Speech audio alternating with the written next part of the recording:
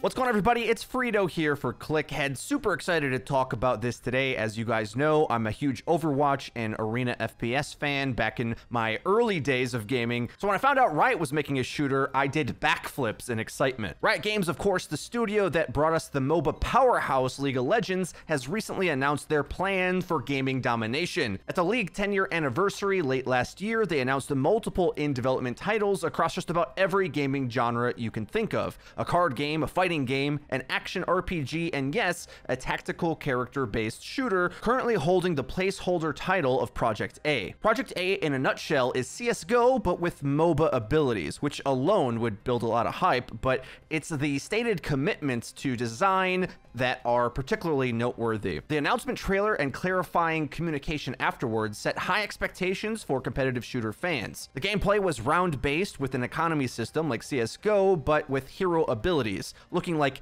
CSGO with a Riot-esque turquoise sheen over it and a dash of Overwatch mixed in. Alongside the announcement came with it a promise from the developers to focus on some of the biggest annoyances gamers have with similar games in the genre, like low tick rate servers, peeker's advantage, hackers, or unbalanced gameplay. Since its announcement last October, we, like many competitive shooter fans, are all too ready for Riot's jump into FPS, because if the game delivers on its promises, it has serious GOAT potential, and I don't think that's an overstatement. This could be the best shooter of all time. There are benefits and trade-offs to their focus and strategy with the game, which I want to go more in depth with, but first, I wanted to break down further information that came out after a few FPS Pro veterans tried out the game and evidently had a fairly loose NDA, allowing them to disclose quite a few important details about the title. Just this week, former pro CSGO player turned shoutcaster Henry G posted a Twitter thread filled with good news and quelled many worries gamers had about the potential pitfalls of a title like this. Henry clarified that in the round-based gameplay, the hero abilities were a fun add-on, not overpowered, but complemented the gameplay in a rewarding way. He states here, in my opinion, these aforementioned classes and their own unique abilities should be seen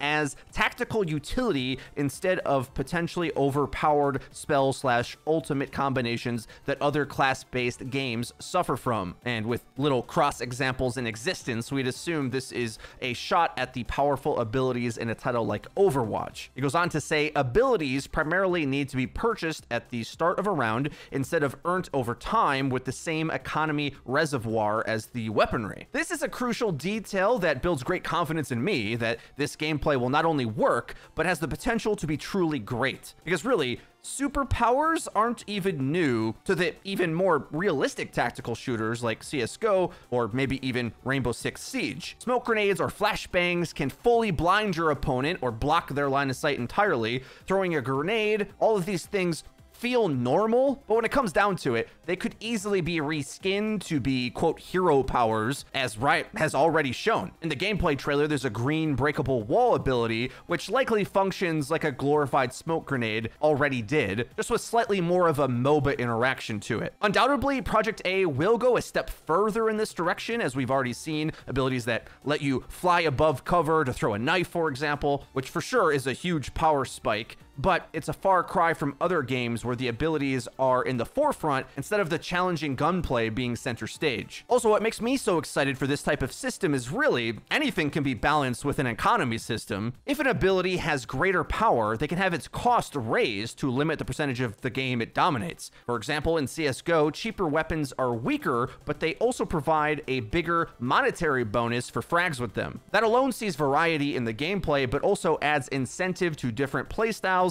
and strengths at different stages of the game. With an economy system, there's all sorts of knobs to twist that allows otherwise obnoxious abilities to be made fair, just based on how they're distributed. But as Henry explains it, they add a wrinkle to the gameplay, but don't dominate it. So with that out of the way, the abilities feel powered appropriately and feel rewarding. He goes on to talk about the fundamental mechanics here, saying the gameplay and gun mechanics are super slick and satisfying. On the build I played, we experienced pretty well balanced and varied hit scan weapons that had their own unique spray patterns, which is just like CSGO, of course, and best methods of approach for your situation or position. All classes have access to the same generic weaponry via an economy CSGO fans wouldn't find too difficult to adjust to. Generally speaking, a one-bullet headshot with one of the primary rifles, with any class/hero wielding it, will do enough damage to take down an opponent. That's an important note, that the gunplay is kind of universal, and the heroes or superpowers are strong, but a bit more of an afterthought, intentionally in the design, in the same way that you probably think of a smoke or a flashbang to be so in CSGO. They set up for the gunplay, they don't replace the gameplay like they do in other games. And then after praising the gunplay, Henry G goes on to say that the maps he played worked well and didn't get bogged down in, quote, flowery aesthetics at the expense of flow, which is the result that you would expect from the likes of the map curator for the CSGO map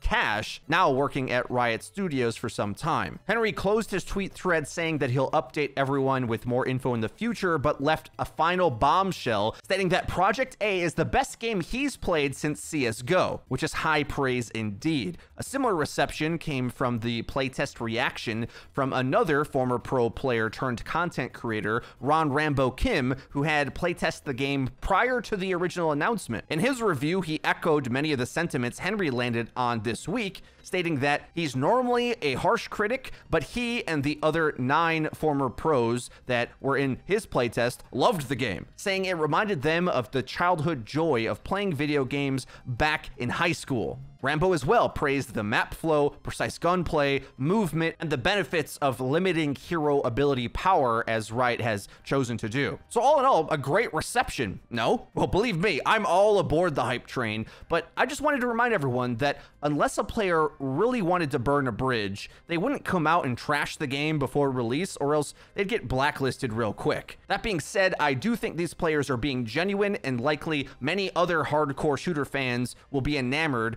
in Riot's new FPS like they were. I'm certainly excited to play it, and it may come out as early as this year, 2020. But there are downsides to all the upside the pros have been excited about. Project A, just like CSGO before it, will either be unlikely to come to consoles or not be received well on those platforms that need a controller to play. As much as Overwatch is getting dismissed here, it is the type of game that is approachable not only for far more varying skill levels and skill types, but also in input methods. Overwatch works very well in a controller, whereas these gunplay first precision tactical shooters don't really make sense on thumbsticks. Good shooters for thumbsticks are the likes of the slower, deliberate, and floaty Halo games, or the straightforward and intuitive gameplay of Call of Duty, or, like I said, Overwatch, which has a mix of both intense gunplay but also powerful abilities. So no matter what, the barrier to entry to Project A seems quite a bit higher, but it's likely Riot looks to combat that by making the game free to play. But how that will be received by the casual audience is anybody's guess. Let's not forget that League itself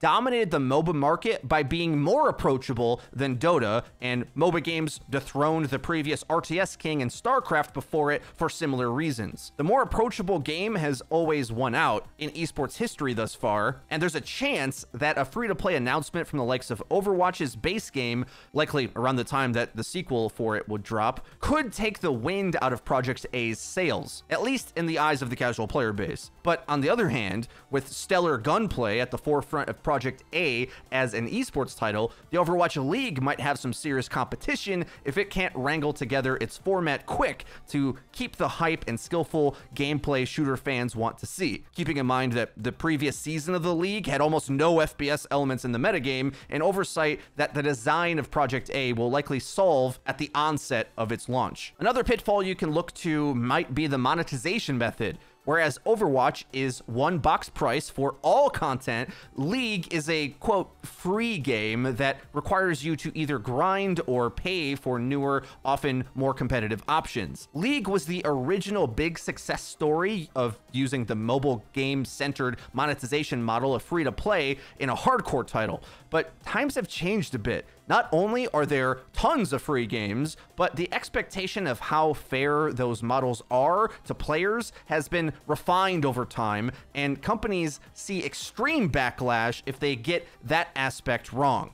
Are shooter fans ready for a League-esque model where the new powerful characters are behind a paywall? It hasn't really been attempted yet in this genre, and was a model that Activision wanted for Overwatch, but the developers at Blizzard pushed back against, definitively saying, no, everything's gonna come along in this game for everybody. So if Overwatch decides to stick to its guns on how it's sold, not go free to play, we're going to see these two strategies clash, where getting all the content seems fair to casual players, but getting in the door for free is quite a big incentive as well. But despite all my comparisons to Overwatch, comparing to CSGO might be the smarter route to go about things, because that seems to be where Riot is putting their attention. In truth, I think gamers are all too willing to shell out tons of money for items in games they love, provided they're actually good. And with the barrier to entry being free, casual players can come along for the ride, while the most hardcore grinders of the game provide the whale investment that funds that wide approach. We've seen these types of systems be predatory, but they need not be if done right.